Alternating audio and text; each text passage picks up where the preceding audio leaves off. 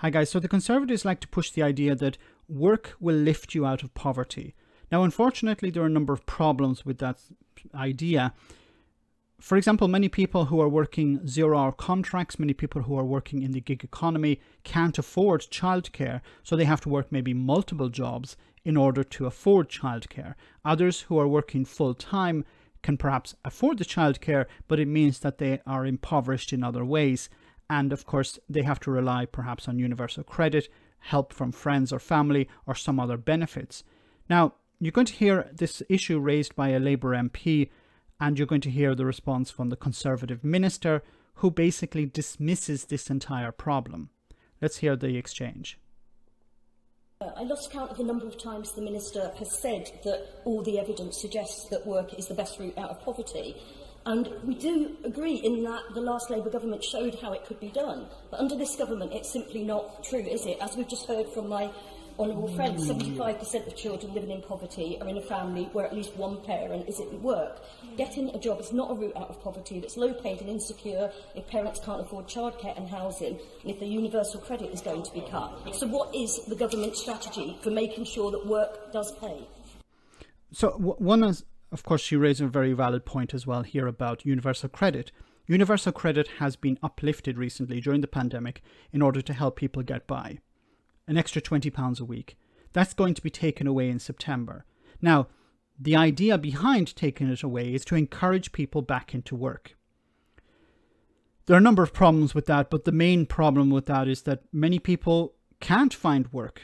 Maybe they're in a deprived area. Maybe the industry that they used to work in has been decimated by the pandemic. There are no jobs available. And also there are many people who are disabled who can't actually get into jobs, can't get jobs or can't work because of their disability. Those people were receiving this extra £20 a week uplift. That's going to be taken away from them also. Speaker, I think you're ready for a question, but the statistics show that full-time work substantially reduces the chance of poverty. The absolute poverty rate of a child where both parents work full-time is 3% compared to 47% where one or more parents are in part-time work. What? This is not an argument. So 47% is where one parent is working part-time, and 3% is when both parents are working full-time. 3% is a huge number of people. 3% is a massive number. It may sound small, but 3% is 3% too much. It should be 0%, because your entire argument is that if people are working, they're working full-time, then they will not be poor. Now, he's talking about absolute poverty. So there are many people who are not in absolute poverty, but are on the borderline, and they're we don't actually have figures for those, but a lot of people are in some level of poverty and they're relying on universal credit and they're working full-time at the same time. So his entire argument, the Conservative Party's argument that we need to force people off universal credit by sanctioning them or punishing them in some way into employment because it lifts them out of poverty, doesn't work, doesn't fly. So that's why we're supporting people into full-time work wherever possible, for example, through our comprehensive childcare offer. Now, as I said, we had a jobs miracle before this pandemic, and through our... A jobs miracle. Many people who are employed, when the employment went up, it's not because of full-time employment, it's not because of stable jobs. Many people are still working in the gig economy and on zero-hour contracts. And we've seen the recent phenomena of fire and rehire, where many people have been laid off their job and rehired under worse conditions. £30 billion plan for jobs, and with the help of businesses up and down our country, we will again. But, Mr Speaker, part of that is having a welfare system that encourages and incentivises work. And with universal credit, that's exactly what we've got. Universal credit is not an incentive for people to work. It's a punishment. It forces people to work and apply to universal credit. The idea that people are working, they're not earning enough to survive, so they have to rely on the state, the taxpayer. So the taxpayer is picking up the tab where companies are not paying their staff enough, or where the situation is so dire that people have to work whatever hours they can get under terrible conditions.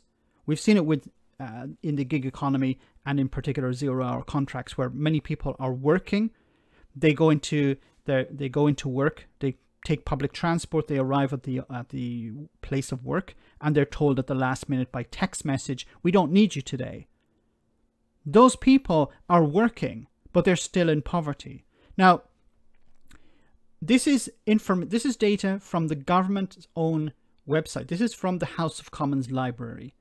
And it says here, this is percentage of children aged 0 to 15 in relative poverty before housing costs, 2019 to 2020. So you can see here, the lighter shades are the lower percentages and the darker shades are the higher percentages. And you can see between 22 and 53%. This is unacceptable. In relative poverty. Why are these children in poverty?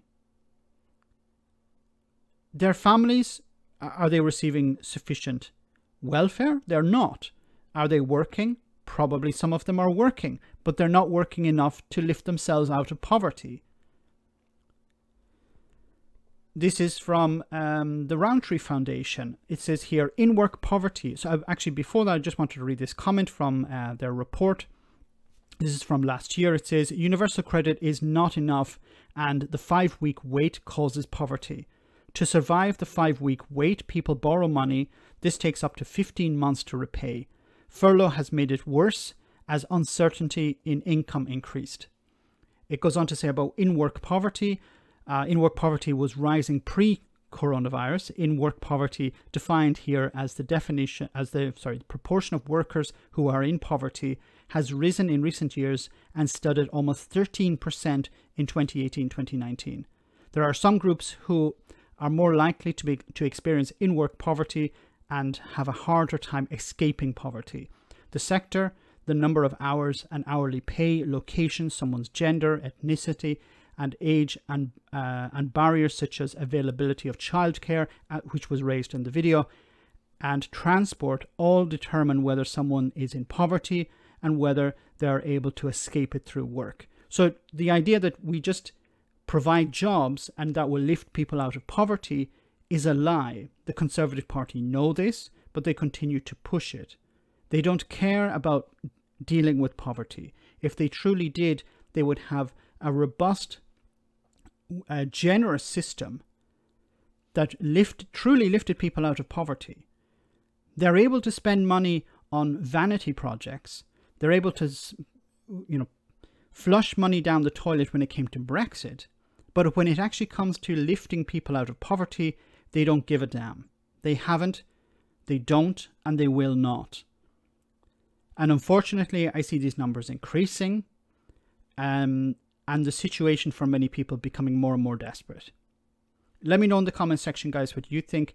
As always, your comments are greatly appreciated. Thanks a lot.